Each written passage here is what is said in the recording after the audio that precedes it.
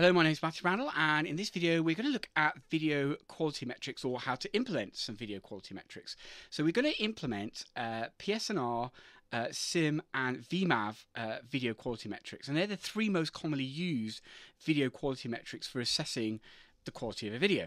Now they all work by comparing a compressed video, if you will, or a lower quality video with a higher quality video. So you should have like a gold standard video that shouldn't have any kind of compression artifacts on it, and then you can kind of compare your compressed video or maybe your down res video against it. You could also use it to compare videos created from different renders, so and compare the impact of different render settings as well. Okay, and there's all sorts of purposes that you might want to use a video quality metric for. Okay, so thankfully, a piece of software, is a free piece of software called ffmpeg, has made this process a lot easier for us, because they now have, in the more recent versions of ffmpeg, they've got a filter that you can use, which will do those video metrics quality tests for you. So what we're going to do is we're going to download ffmpeg and a couple of other bits, and I'm going to show you how to use ffmpeg to run the video quality metrics. So first of all, we want to download ffmpeg.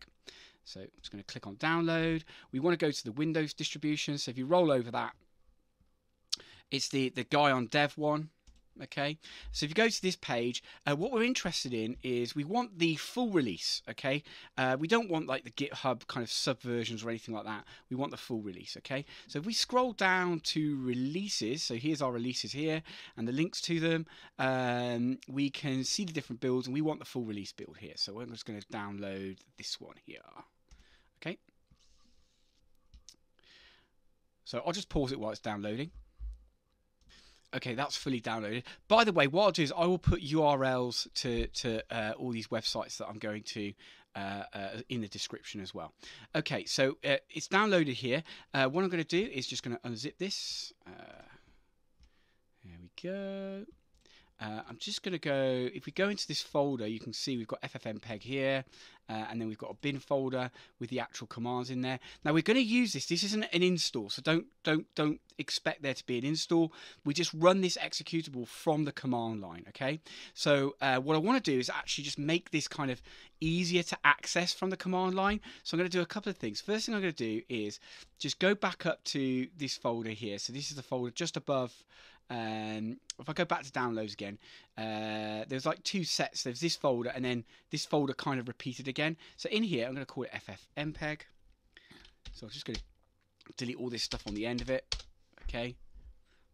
All right, and then I'm just going to copy this folder, and I'm just going to put it somewhere easier to get to. So I'm just going to put it in my V drive, you know, wherever's easy to get to. I'm just going to paste that in. Okay, so I've got this ffmpeg folder there, and obviously the bin, doc, presets, all the bits that came inside of there. Okay, now the actual executable is inside the bin folder. Okay, so if I click on there, you can see it there. We want to be able to get to that nice and easy. So a really easy solution is just to point a Windows environment variable to it. So if I just go environment, okay, we can access our environment variables. So I'm going to click on environment variables, and then what I want to do is you can either do it as a user variable or a system variable. I'm going to do it as a user variable. So it's this path here that you want to edit. Okay, so I click on there and just go edit. Okay, I've actually already got it in there. V drive ffmpeg bin. I've already got it in there. But yeah, I'll just demonstrate. If I delete it, and I can just go into here. If I click on this address bar here, I can just copy and paste that. Okay, because it's this bin folder that I want. I want the folder with these executables in it. Go back to my environment variables and just go new, Control V, and I've just added a new item to this path variable here. I click OK, click OK. Everything's all set up. If you've got command line already open, you'll need to close it and open it again because it won't register the environment variable if you've done that. Okay, so that's the environment variable set up. Now, the next thing we want to do is, I'm just going to close that. The next thing we want to do is that even while PSNR and SIMM use a kind of mathematical equation to compare the videos against each other to measure quality, the VMAF approach actually uses a model. It's like a human perception model. It's I kind of think it like an AI model, like a statistical model that's been developed from running lots and lots of human perception tests. So what you need to do is actually download the model. Okay, so if you type in Netflix VMAF, you should find you get to a GitHub site. You'll find a GitHub site pop up again. I'll put this URL in there, but this is the GitHub for the VMAF. I should say, yeah, VMAF was developed by Netflix as obviously as a video quality test tool that they use, and also that people creating content for them can also use as well.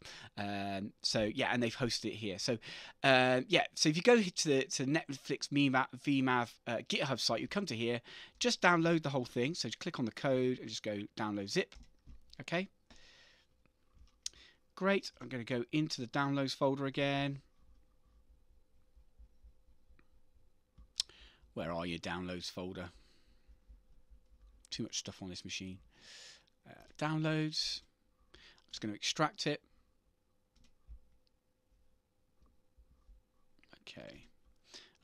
I'm just opening up the VMAF master, and in here you've got like Python and C code and all sorts of things that you can do. What we're interested in is this model folder. Okay, this is where all the models are.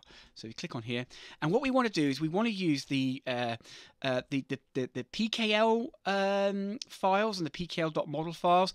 They are now deprecated, I believe. So it's really the JSON files you want. And so what you want to do is select a JSON file that fits the model that you want to do. So basically, the main models you've got are, there's a 4K model, and then if you're doing HD or other things, you've got a default model here, the VMAF default model, this one here. This is the one that I want to use. So what I'm going to do is, I've pulled up, yeah, this is the bin folder that, again, this is the bin folder here, and I just want to copy the model that I want into this bin folder, okay? So I'm just going to go right click, copy, so this is that default one, and just put it into the bin folder. Boom. Okay, great. So that's all set up. Now what I want to do is run the command. So we're going to go to command line. I'm going to go into V drive. Okay, sorry. Yeah, and CD. Oh, what I should say. Sorry, if I go into my V drive, what I've done is I've got ffmpeg there, but I've also set up a folder in here called, can I find it?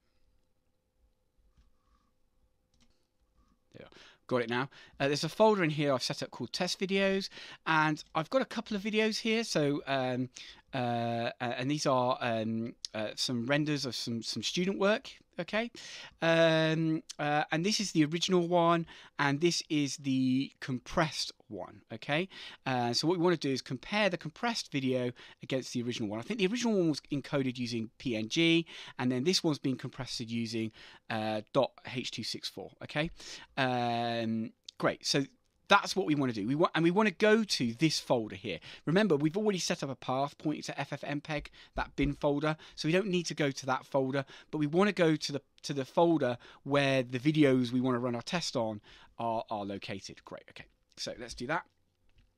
I'll just pull this down so you see it. So it's called test videos. So I go CD test videos to go into that folder. In fact, sorry, CD test videos.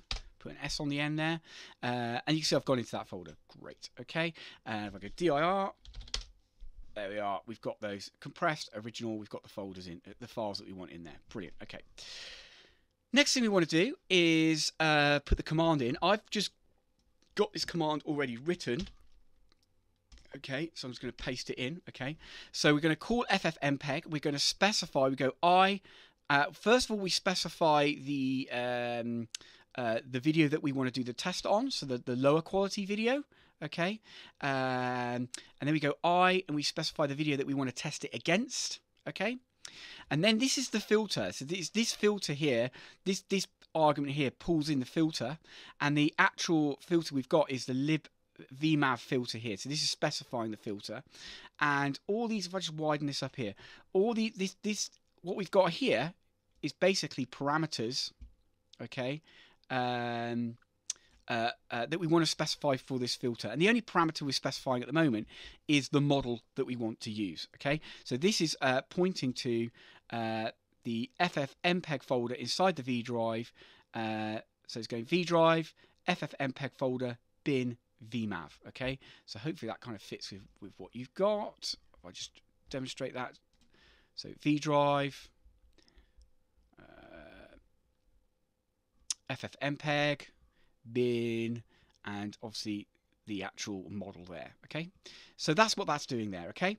So obviously if you put your stuff in a slightly different space, probably won't have a V drive, just change it accordingly, okay?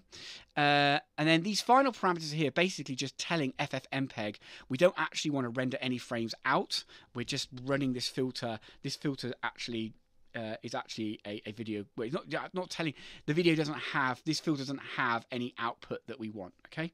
So we just kind of got to say null, we don't want anything. And you do need to put this little hyphen here on the end as well, okay? Right, let's go enter. Oh, let's run that again. Enter.